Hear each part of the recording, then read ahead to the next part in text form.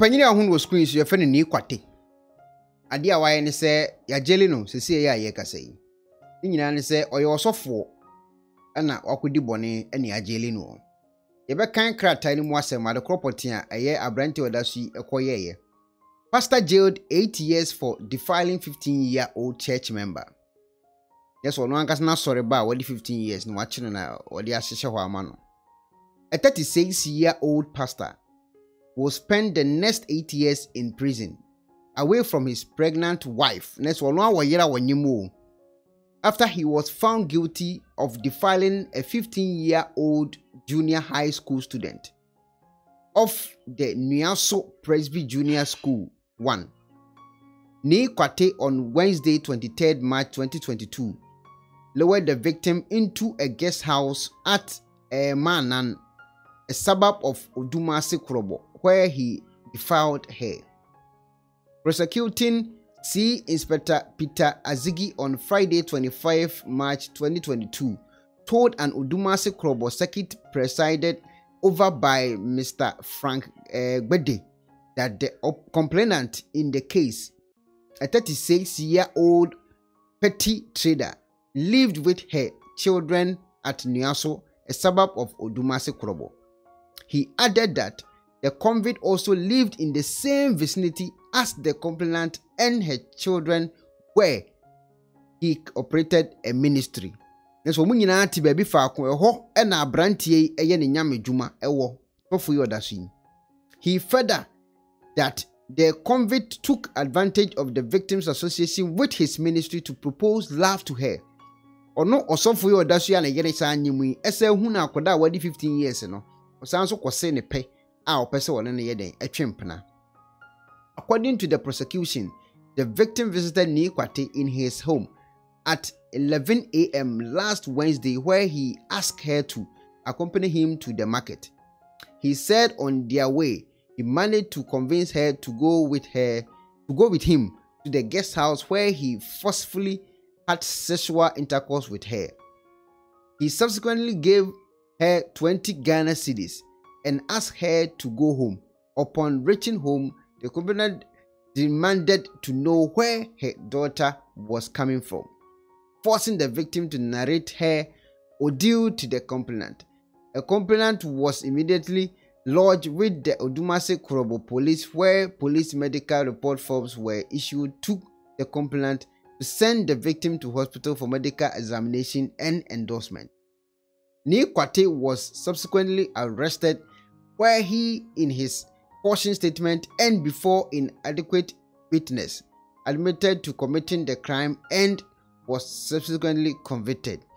Enti asema ye kwen eye Nikwate a ono eye osofo asori ndi de o man fa ntudwa ena wakwa akwache akwada 15 years no ode apempem no ono ankasa ne yere enyem a chese ye hwe kwan obefa so obewo sofo dwuma wakodi enie na video bi so aba betudwa ye ntie video no masem kakra abrante bi osi dan bi so na enim ade property ni kosi dan so ntie sema ekoso bamba bi bekas me provide ba bia moada o mi oda bi wa ha o mi ofie bi wa ha o bra betena optie o provide man woni wakoda se wunya mesom o provide man no break you virginity o provide man mama papa na wasa ugidie wa uradim no mo ahwe brother that was nyamsom ase minim dey go to be very careful as of one gitwane as of one kase be very wise. One must say money is abuawo. Read the scriptures, continue. Na onene ko Jerusalem. Bible say bonsam paja Yesu onene ko Jerusalem. Na kupon shema me papa. Obi on mo simu anointing. Oh papa, me dem won sra ye frema busumfie kura meko. Okay, eti according to video here that so emunsem ene say osofo ana wako se okwa akobọ mpaye e de ama obi. Ena waye no home wa anointing na spirit mu na ba bia wosinu timi se wosidan ne soro pe wochen ayi opete ena eye nipa okọ so okoye na anointing no ekunu aba eno na nam so amasofu yayi na fa window mu edina akwa akosi edan no abro nsan no achi timi se wosi akire ohuri so wosi fom pene na mu nyina bebu agu a enya asem ketwa nti video ye da so ya wo hwei enso ya no da osofo a ono so akokam an se de ekese de akam akam osofo ntimi nsi fom okaso osi fom pe asem beba nti osofo ene tesoro ho na akaso obehuri esi fom na ne nam abuo na nko akofia kwa akoda anointing sa okobo deliverance ana akote akam nipa a okobo deliverance no so etimi ache no to amasofo apem no opem ne wie ye na nipa no ekunu ba ya na ese wo so ye fast no bia na je ne kra nkwa ene de na si eye nchanse dan no so wo akire ho chen banfo a wotu anadwo akosi baabi enopotututu osofo ne si hoyi oya no ho hwe enye yi enya asem ketwa awurade yankopo ensem so sisi o edi asem so kra ne abehie anese otu baby a onua so sinutumi se ano aye din de ama no onim se spray to mu ne ade anti no obetimi a overcome bonza mo so na mo onya sofo otimi se no ma ejirejina no mamu a onua nya apem obepem so ate ase osofo ne si won a se wo chen banfo a wotu anadwo akopi baby akosi adum se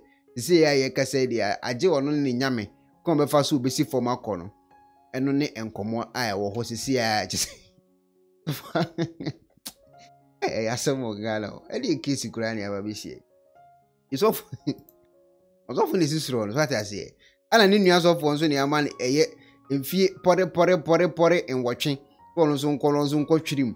adan ya ne yere nyam opepa bi de na ade na wura wakochi akoda edi akohye ho ama no akola wadi 15 years akora na akoka wambona no akoka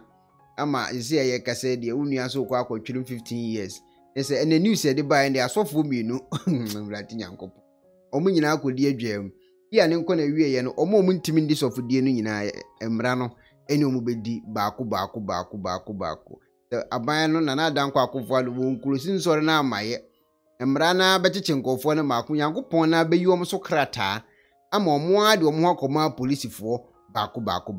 betimi wadwe nkyere aba afa video ehu medide Ekwonaba boatin aha Ekwonaba television. Hello ebusiafo so pesifita astrache Odifour de and then na fa ho kodom unique laser whitening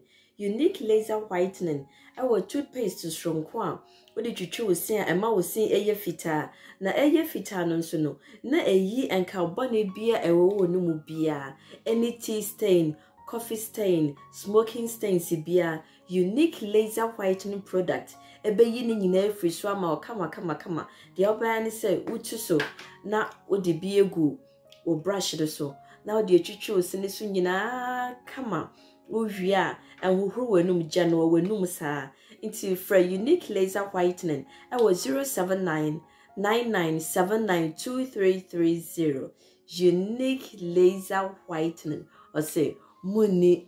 seso. Hello ebusiafo obetimi subscribe to your channel no say the be the video to ansa bekanti uwi aya share ne mi adoma no so video no beto ho ana wonso watimi ahunya bi na wonso ahwe afin so fa comment so gu video na say ye check eye page no so ye hunu say nipa o ma subscribe to your channel no 51.8% 48.2 and subscribe obetimi subscribe na so abeka 51.8 no ho ana afin so ye check eye geographical no location no enipa o ma subscribe no mo kan abusuen ho US ne din kan UK ne toso Germany ne toso Ghana ba ansa na Italy aba bebia wono so betimi subscribe na wafi wa share na do comment so gu video na say like page no na afi wa mi adoma no so video no beto wa na so nya bi ahwe medase